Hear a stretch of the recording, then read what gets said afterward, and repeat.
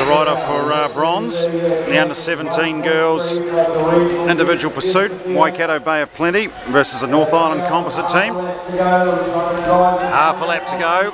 Waikato have got the lead by a second, and it's going to be a bronze medal for Waikato Bay of Plenty.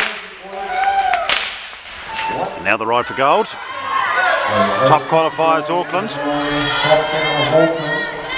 from the front straight, and their opponents swinging into the front straight, Laura Hayward, Brooke Brazier and Jen Mole, Southland. Here's the halfway mark. Auckland in control here, they're 3 seconds up. They are blasting. Southland pulling it back, last lap. Was up over 3 seconds, it's down to 1.7, in fact it's under a second now, down to 0.9, Southland trying to drive it home, it's 0.3 of a second, we swing to the back straight, Southland all over them, oh it's Auckland by half a second, what a finish, so they came roaring back over the last couple of laps.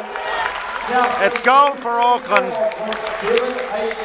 silver for Southland, but your gold medal champions by the narrowest of margins are Auckland. Here come Auckland, 1 lap to go on the ride-off for bronze.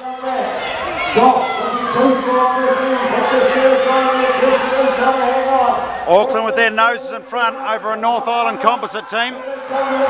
Goff trying to drive it for composites, but Auckland take it. So it's bronze for Auckland.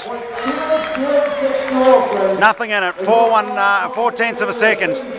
So another good close battle. It's bronze for Auckland in the under-17 boys pursuit. Now the gold medal ride.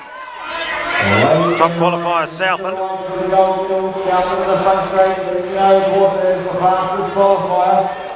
versus Mid-South Canterbury. Halfway point. Southland after a measured start, getting into their work and now pushed it out nearly 4 seconds lead.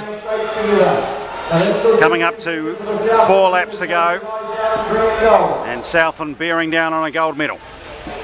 They're almost going to catch him. They're getting the bell here, Southland. They'd love to be able to catch him if they could. Here comes the catch. They're going to get him on the last lap.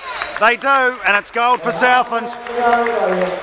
They'll probably go around the outside and try and set a time, but it won't matter because it is Southland who triumph. They take gold. Mid-South Canterbury will take silver. Victory for Southland.